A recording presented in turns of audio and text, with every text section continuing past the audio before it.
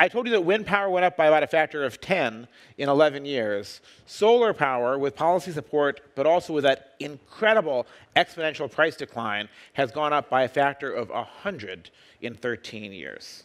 That is an exponential growth of this technology. In fact, as you know, if you take an exponential plot and you put it on a log scale, it gets a straight line. So here's what that looks like for solar. This is a log scale on the left, the amount of solar deployed, and on this log scale, it's a straight line. This is an exponential process growing at about 30–35% per year.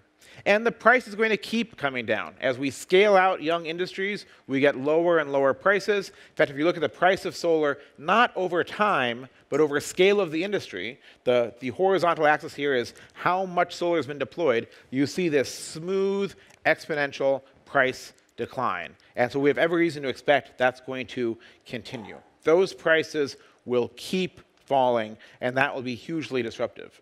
Now, solar and wind together, with no energy storage at all, can probably provide 70–80% of the US's electricity. The sun shines during the day, wind blows more at night, the sun shines more in summer, it's windier in the winter.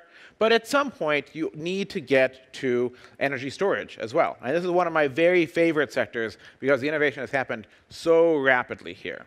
You all know who this guy is, right? Tony Stark? Oh, sorry, I didn't mean to blow his secret identity. Here's Elon announcing the Tesla Powerwall. Some of you might have seen this announcement. In the first week after this announcement, Tesla got about $1 billion in pre-orders for this battery system. Okay? That's the scale of this. Now, the funny thing is, Tesla doesn't actually even make that battery. It's actually a Panasonic battery that has Tesla branding outside of it, which is a great way for them to leverage their channel. And Elon's also the chairman of Solar City, so they can get it out to there. What's happening here is not that Tesla had some radical sudden breakthrough. It's a long history of exponential progress in this sector. Over the last 20 years or so, the amount of energy you can store per gram of lithium-ion battery has gone up by a factor of 3 because of competition among these devices. And the cost of energy storage of lithium-ion batteries has dropped by about a factor of 10. In fact, this slide's already out of date. The trends in the last 2 years alone have made me now a little tardy in updating this. But what this means is that now, if you look at a home in Germany, for instance, which is not all that sunny, the data says that with a small solar array and a battery half the size of the Tesla Powerwall, these homes in the summer months can provide 70% of their own electricity needs. So what does that mean if you're a utility and your customer suddenly cuts their need for your product by a factor of 4? That's not very good. It definitely requires a change in business model. And for that reason, we see utilities now really scrambling.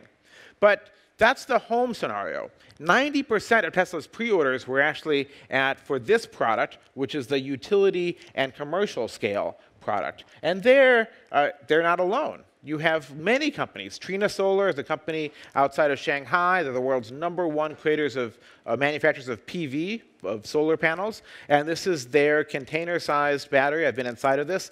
This powers a neighborhood, or it powers an industrial park, or it helps a utility deal with the fluctuations of energy demand over the course of the day. And in these scenarios, there's quite a number of business models. One of those is arbitrage of energy prices. Energy prices are cheapest at night and highest during the day. Because of the day, there's higher demand. So if you look in California, for instance, that differential is about 20 cents per kilowatt hour. And guess what? The batteries we have today cost less than that. So now there's an arbitrage opportunity, and almost every battery startup I know is going after this as their first business model.